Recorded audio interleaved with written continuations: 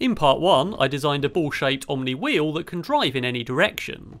It has one main driven axle which it's mounted on, and two free rotating hemispheres which can move independently to allow rotation in the other axis. This was inspired by a concept from Goodyear for a ball-shaped tyre which would allow a vehicle to move sideways while driving, and also have a number of other benefits.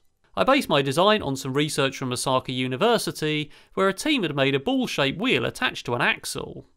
However, we found that there is also a wheel in the middle of each hemisphere. This is required to allow the wheel to move freely when the axis of the hemispheres is vertical, because they cannot rotate in this direction. The wheel also needs to stay oriented with the main drive axle so it always faces in the correct direction, with the hemispheres rotating around it. I made a test rig with 3 of these wheels mounted on it, and I was surprised by how freely it ran. So today I'm going to finish building the robot and add some drive motors so we can see how well it works in practice.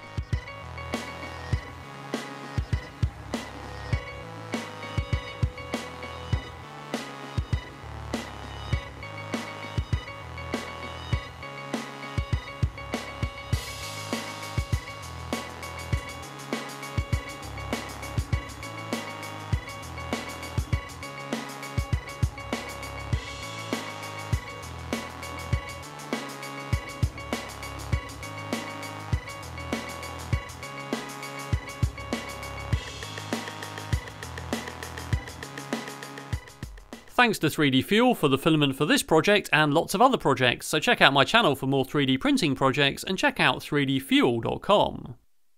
I've got 3 motors from Gimson Robotics in the UK, and these are a 52mm motor, and this is the version with the 13.7:1 reduction. I've printed pulleys for those motors, and I've allowed a screw and a captive nut so we can tighten it up on the 12mm shaft which has a flat on it. So those seem to fit okay. I've done this in quite a lot of other projects, and I think they'll be more than fine for the load we're going to put on the motors. Each motor has a motor mounting bracket, and I've made a little shim just so I can tension the belt correctly afterwards, and make the shims bigger if I have to if the belts stretch. And each of those screws down to the existing chassis. The motors do have tapped holes in the front face, but I've just opted to use a bolt to clamp them into that bracket, which means I can move them backwards and forwards to get the belts perfectly aligned. And of course there are 3 of those, one to drive each axle of each of the Omni wheels.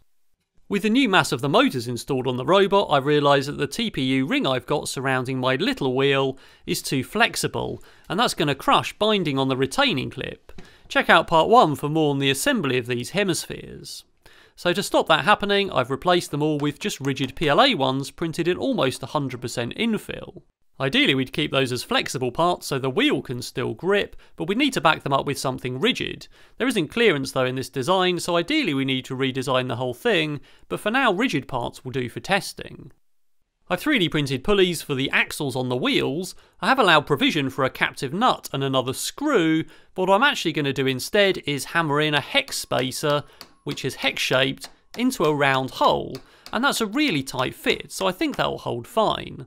Then I can just do a nut up against it, and that will hold it onto the M8 shaft which I'm using as an axle, and that's the same principle as holding the wheel on. So the belt's installed and that seems pretty tight, and that will have no problem turning that wheel with the motor that's already geared.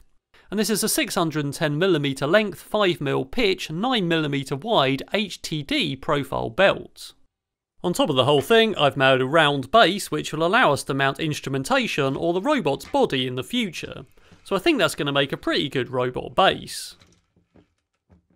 Each motor has a motor driver which is a BTS 7960 which will more than handle the current we need, and of course there's one of those for each motor. I'm going to be using an Arduino Mega to drive it, and I've got an NRF24L01 radio chip attached. I'll be using my universal remote, which has another Arduino Mega, another NRF24L01, and that's reading the joysticks and the switches and just sending the data straight over. I've wired 6 PWM outs to the 3 motor drivers so we can drive each wheel in either direction, as well as the power from a 3-cell LiPo. I'm using a USB boost bank to power the Arduino, so now we just need to work out how to code it up to operate those wheels. But before we look at that, it's time for a quick ad from the video's sponsor, which is FANHOME's build your own large-scale replica of Tony Stark's legendary Mark III Iron Man armour. FANHOME are a new brand dedicated to developing new collections and build-up models from officially fantastic brands like Marvel and Star Wars, as well as providing fully illustrated magazines with inspiring content. This stunning large-scale replica of Iron Man's armour is 100% accurate and officially licensed by Disney. Each issue of this limited edition collection comes with pre-cut and ready-to-assemble parts, including an easy-to-follow guide and step-by-step instructions. All subscribers will receive amazing gifts during the subscription, like Iron Man posters, an Iron Man cap, t-shirt, power bank and backpack. To celebrate the launch, early bird subscribers will also receive a very special gift when you use my unique promo code BRUTON, an Iron Man Bluetooth speaker. Start your Iron Man armour or one of FANHOME's other exciting collections today. Use the link in the description box of this video to subscribe. In your first package you'll receive 2 magazines and either 2 figures or 2 assembly stages with parts.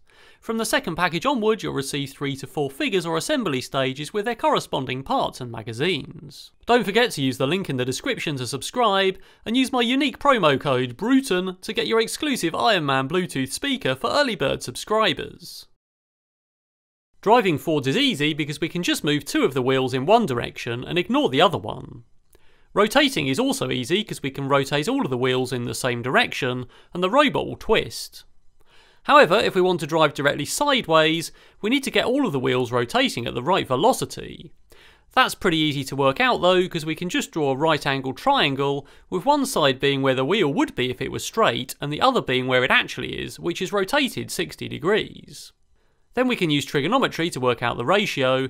In this case it's just a cosine of 60 degrees, which is 0.5. So this line is half the length of this one. That means that the wheels at an angle need to go half the speed of the one that's straight.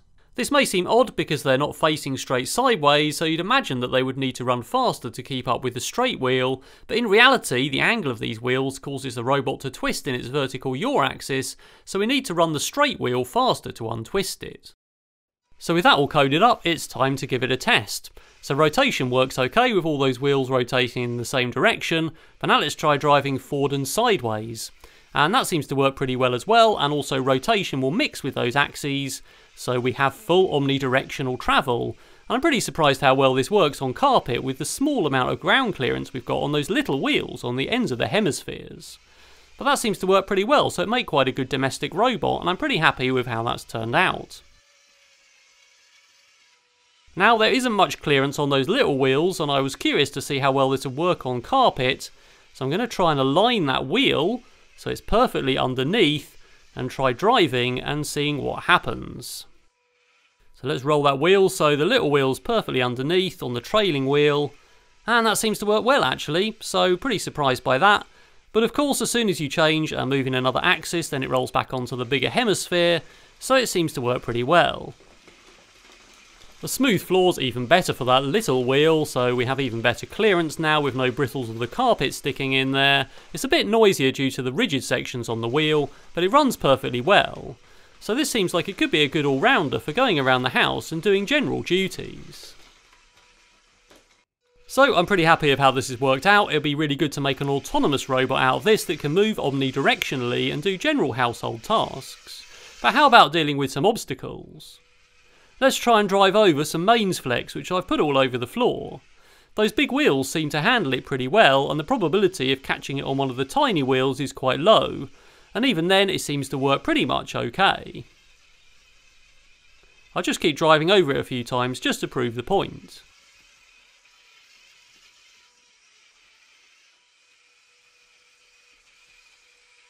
How about some bits of metal? Well, I suspect it will drive over okay, although I could really do with some more grips on my wheels, and of course it works better in the driven axis than the passive axis when we catch the back wheel when we're driving forward for instance.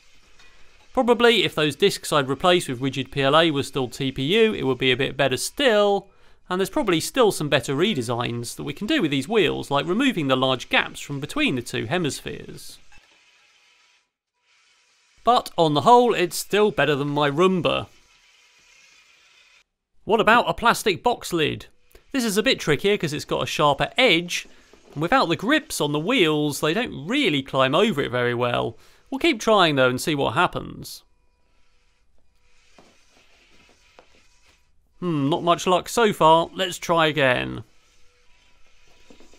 Well, we can just about get one wheel on if we hit it right, but it seems impossible to climb over with two wheels and actually drive over it. It is quite slippery though, so again with more treads on the wheels made of TPU, it'd probably work a lot better. Altogether, I'm pretty happy with how that's turned out and how well it runs on carpet as well as a smooth floor. I was pretty surprised it works so well with those little wheels in the end and that ground clearance we got, which is hardly any. So I'd really like to turn this into an autonomous robot, perhaps replacing my other little development platform for little ROS experiments, see if we can get it to navigate and move omnidirectionally, which would be quite a good thing to do. We've got this platform on here so we could put something really useful on it, like a kitchen bin, and that's something that might come up in the future because I've got more projects like that coming. Obviously there's lots of improvements we should make to the wheels, namely getting more traction by having more TPU sections on there, probably redesigning it so that ring can be TPU, perhaps even printing the whole hemisphere with dual extruders so it's entirely coated with TPU, has some texture for traction. The other thing is removing the gap in between the two hemispheres, which is currently nearly 20mm, and the axle is of course only 8, so it'd be good to get that to be much smaller. Perhaps we could just have an aluminium plate of about 3mm that runs all the way through there and put bearing mounts on each end of that as well as the drive pulley, so we could get that gap to be less than 5mm, which would help quite a lot on rigid surfaces. But as I said, I'm going to publish all the CAD and code for this, and you can find the link in the description to this video, and it's entirely open source. So if you'd like to support me through Patreon or YouTube channel membership, then those links are in the description as well. And patrons and YouTube channel members can get access to all the videos up to a week early. So click on that link if you'd like to, and like the video and subscribe as well. Alright, that's all for now.